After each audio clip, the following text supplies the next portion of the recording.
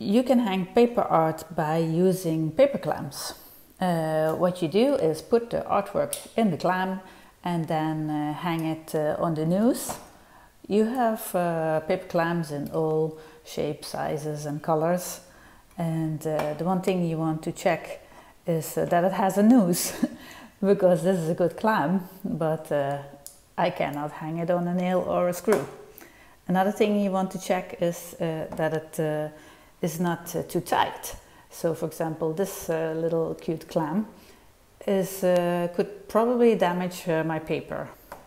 I like the minimalistic one, the silver colored, which is what I'm going to try if it works with the artwork.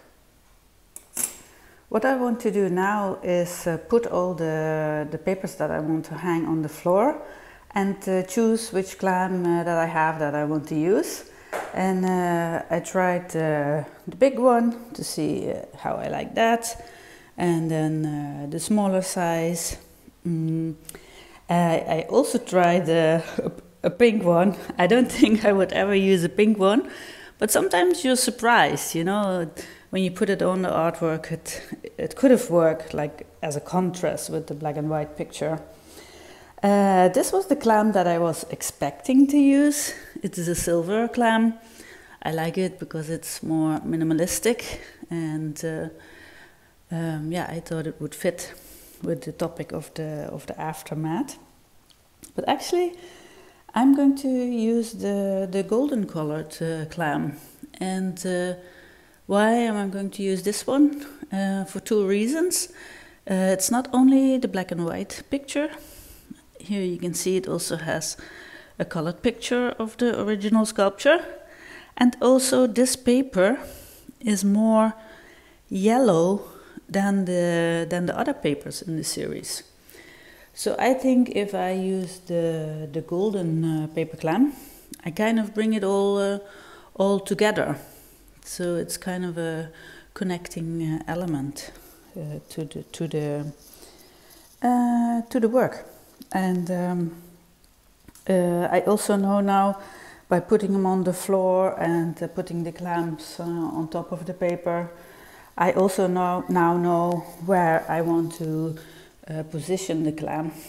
And in this case, I'm going to position it exactly on this line, so that all the clamps from all the papers will be hanging in the same position, because I do want to hang them as precise as possible. So as a preparation, I open a clamp, so I only have to put them in on the paper. And I know that I want to hang them 5 centimeters off the edges, but of course it depends for your artwork where you want to place the clamps. And maybe you also only want to place one clamp. I want to place 2 clamps on each side, one clamp. If the artwork is too heavy and you use only one clamp, it could, yeah, in the worst case, rip your paper or make it not look flat on the wall. Could be, you know, like a little bit bumpy, I guess how it's called. So I already placed one clamp. What I will do is measure the 5 centimeters, which is almost 2 inches. I'm working a little bit stupid now because I want to show it on the video. But if you have a bigger table, of course that's more easy. You really want the edge of the clamp to hit the paper. This one should really connect to the paper. I'm a little bit rough with the artwork. I don't think you should place the papers on top of each other. And yeah, I have no excuse. I shouldn't do that. Let's say if you would have like pastel charcoal or things like this you really should not do, because by placing the papers on the top of each other, you would totally smudge the drawing. So that would be a disaster. So definitely don't do that. And one more thing, Make sure that all your nails are the same, so that you really have a uniform looking setting when you hang everything.